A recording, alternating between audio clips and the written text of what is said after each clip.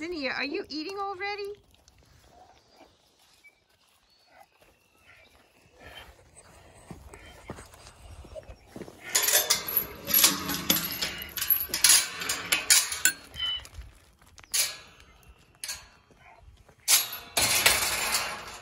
You coming in, John? Well, good morning.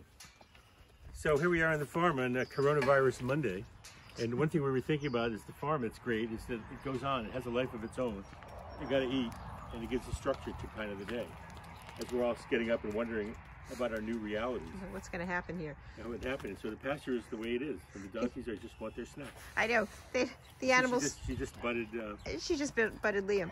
The animals don't know the difference, and so it's kind of grounding to come into something that's so completely normal when you come into the barnyard. Right, the lab is trying to eat donkey food, but the state is as usual doing nothing meaningful. Right. And so the donkeys are getting impatient. You want me to get the hay? That would be great. All right. Because we got to feed the animals. Every day, no matter what. That's right. Everything in the barnyard is it's like a place of normal. Go ahead, Faith. Get the sheep. Get the sheep. There she goes.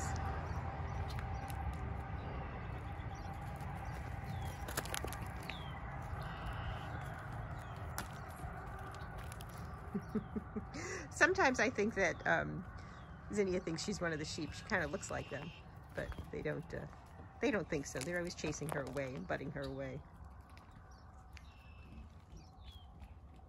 As much as she tries to be friendly with them. Hey, get the sheep. Go on, get the sheep.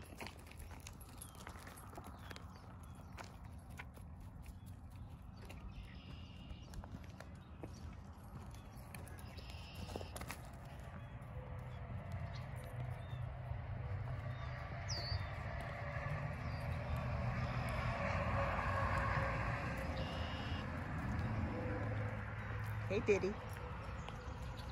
And the birds are singing. The geese are starting to come back. Soon our goose couple will be here. John's here with the hay.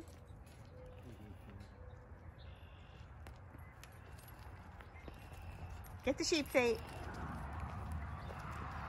So I'm like the Bedlam farm person at risk. I'm like the old man at risk. It's true. It means that I have to do everything Maria tells me to do. So that's what I'm doing. Right. That's right. I don't know, there's some good things about this, John. I know. You have to listen to me. I get up every morning and say, what does Maria and Dr. Tony Fauci want me to do today?